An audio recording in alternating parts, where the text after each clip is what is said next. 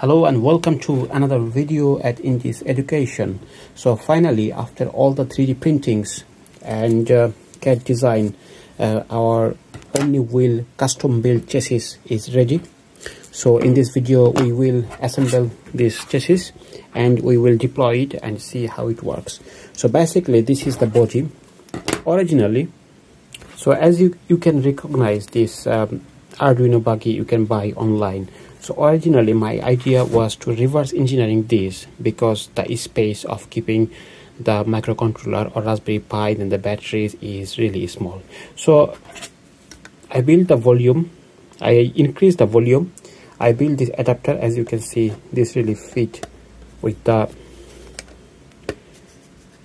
so this way you get more spaces here in this place. Also structurally it become more stronger. Then you put the motor adapter and the TT motor inside. That's how this was the original idea to build the chassis. If I can just assemble all four, that would look like this. So without screwing, I'm just showing the idea. So that's how it would fasten with the main body. But then I figured out that there are more ways to increase the area volume just to get rid of this Arduino chassis altogether. So now the idea is to use this custom 3D printed extrusion bar. This way the whole thing will be more structurally integrated. So if I can just put the motor clamp in it, both sides, then putting the extrusion bar like this,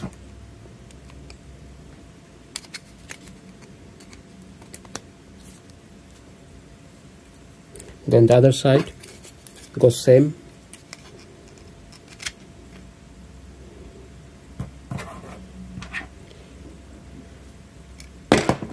and same goes for this side as well.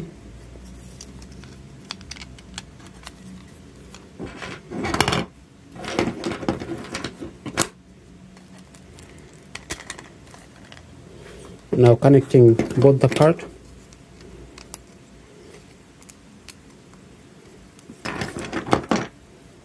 So the whole idea is to sliding the motor clamp inside the extrusion body. This way the whole thing is structurally more integrated, more stable. Then putting them back in this bracket.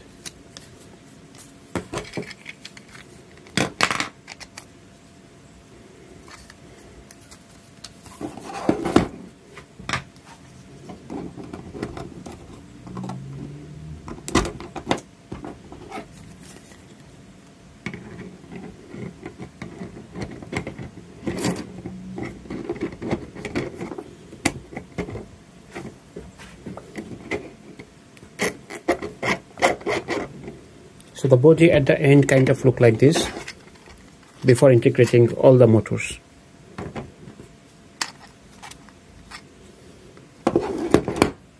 So hopefully you can see from this idea, as you can see, this actually widens the whole area. Also then there's room for making it more longer, and also then designing more part, putting, there's like a shelf here so you can put the robotic arm and things like that.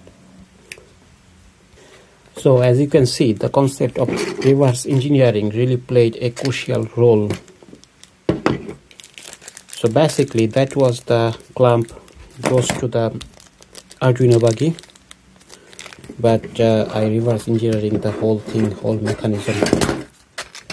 As you can see, this clamp supposed to go this way, but I customized it, and the best way to do this using a slide calipers. So basically with the slide calipers then you can measure the total diameter and the screw hole size and the screws as well from the existing part.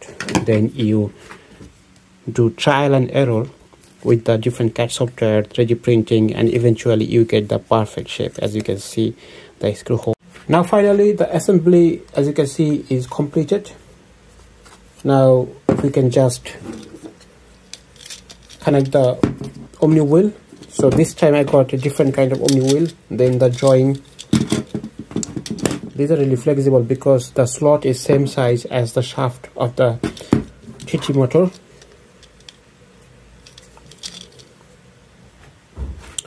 Finally, after all this hard work, the assembly, the prototype is completed. Now I will connect all the electronics and the microcontroller, including the Raspberry Pi.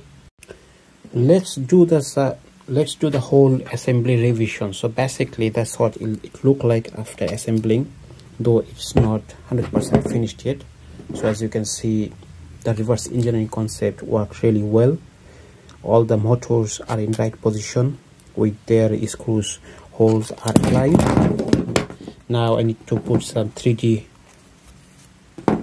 printed other part with them.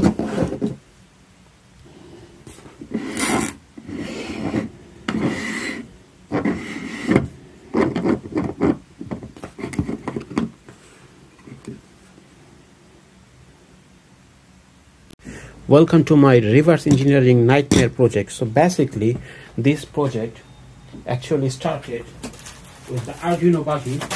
Then this was the second prototype, but as you can see, I'm struggling to accommodate all these parts on the chassis. So this is my third prototype. Now I realize that still there is a discrepancies. I still need more spaces because the battery, Raspberry Pi, motor controller, all these things need more spaces. So this is somehow working, and I have no option left but to add the Arduino chassis on top of the 3D printed robot buggy. And for the prototype purpose, as you can see, I put two 12-volt battery. They are quite heavy and very powerful. So 2000 mAh, two 12-volt battery. One of them will power Raspberry Pi independently, and the other one will power the rest, the motor controller and the servos. Now I have used the cable tie just to fasten these two batteries. Then for now I will use the cable tie to get the chassis as well. So for now I have fastened the Arduino Buggy base plate with the cable tie. So just trying to get some side view.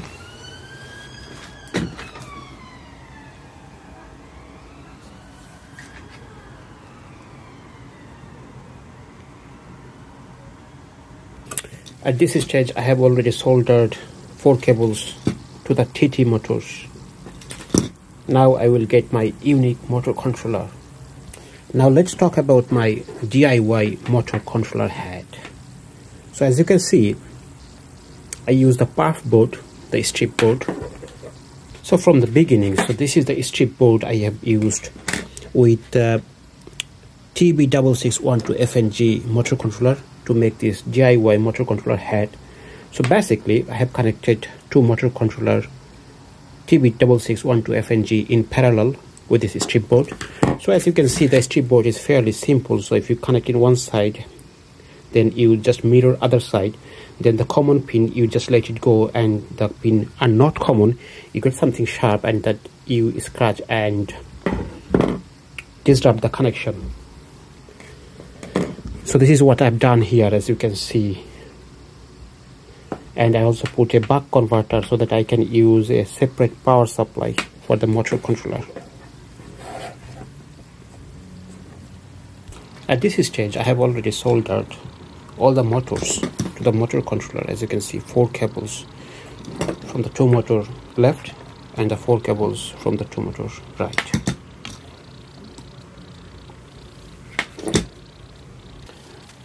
So for now I have 2 of the buck converter. So one of them is connected with the motor controller board, and the other one's job is to power Raspberry Pi 4 in a mobile robot platform. I modified the end of the buck converter with the barrel connector. So these are 9-volt DC barrel connector. Same I did with the cable connecting from the battery. So this cable connecting from this battery, if I just connect it, as you can see, I'm getting 5.7 volt, which is kind of optimized for Raspberry Pi. On the other hand, the other battery, this battery, as you can see, this battery, the cable coming from there, if I just connect it there, so you can see I'm getting 7.3 volt, which is powering the motor controller board. Now I will power the Raspberry Pi. Hopefully nothing blows up. So as you can see, I'm having 5.7 volt here. If I just connect it with the Raspberry Pi, so you might be able to see the power LED is on. Now I turned on the mobile hotspot in my computer, and as you can see, the Raspberry Pi is detected and it is connected. I can access my little Raspberry Pi from my PC. So basically, I'm using my laptop hotspot to connect the Raspberry Pi. As you can see, the Wi-Fi is on and the Wi-Fi hotspot, the onboard hotspot, is connected with the Raspberry Pi, and the VNC viewer is connected, is helping me to get connected. For the test platform, I'm using my portable power supply just to see the fast movement of all the wheels. Let's see if the robot works. So forward movement, reverse movement, left movement, right movement. Now is the time to do outdoor trial. So I'm taking it to my hallway, and as you can see, it is working. There is some discrepancies which I need to work on to improve. Mainly the wheels are a little bit loose.